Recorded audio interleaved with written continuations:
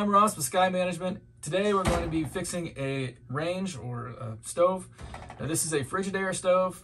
What we've had happen was we had a power surge last week and it fried the board in this oven. It was given an F13 error, and when you look it up, the F13 error says to turn off the power and turn it back on. If it's still showing the error, which it was, then it says to replace the oven control board, and that's this whole piece right here that has all the buttons and the clock and stuff on it. So we're going to be replacing this section with a new one. We ordered this new replacement part off Amazon and it came yesterday. I will put the link for this one that we're going to do.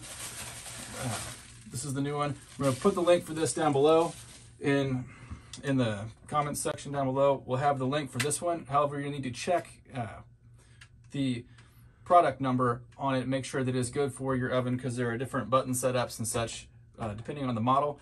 So we'll put this one down there, but then be sure and compare it before you go buying one. The first step you're going to do is open up the back of this, take this one out. So let's get in close. To remove the back panel of most appliances, they use the hex head that the bits fit in, whatever size that is. That's what removes these. So that's what I'm going to use. For these Frigidaire, they also have a square hole in the back where you can use a square bit.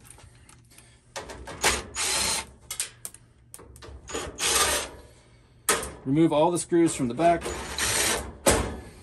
and the panel will fall out.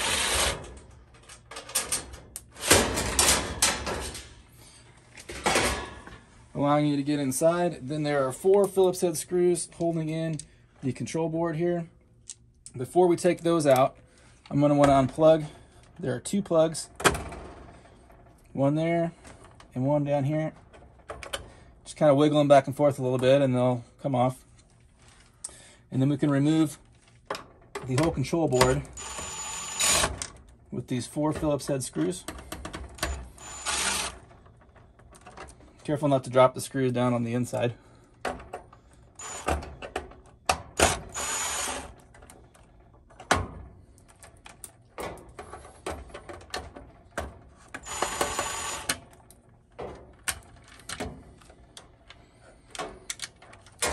Okay.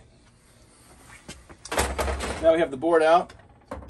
You might notice that these look a little bit different. That's because they sell the faceplate of this thing. The sticker that goes on the front of this is sold separately.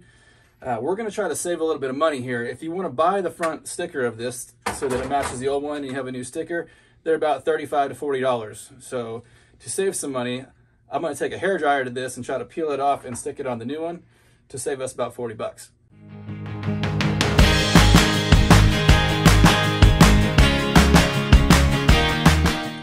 All right, now we're ready to install the new one. So I'm going to put the old sticker on there. There's still quite a bit of stick left on the back of mine, but if you wanted to add a little bit of super glue, just make sure you could do that.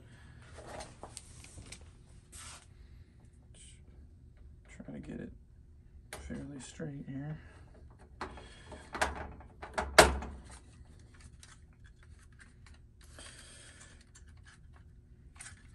All right, now we're going to slap it in the back.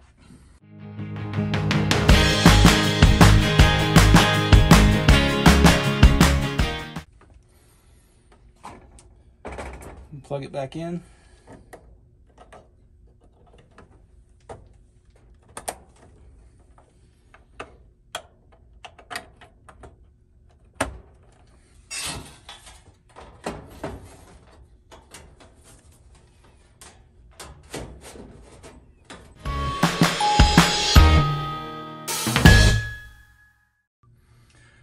Now we've got the control board all installed, I'm going to clean this up and go ahead and replace the stove pans on here. If you don't know how to do that, we've got a video for that. You can click right up here. And then we'll get this installed down in an apartment and plug it in and try it out.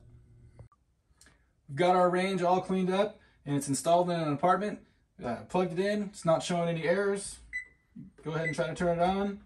Looks like it's working. I'm happy with it.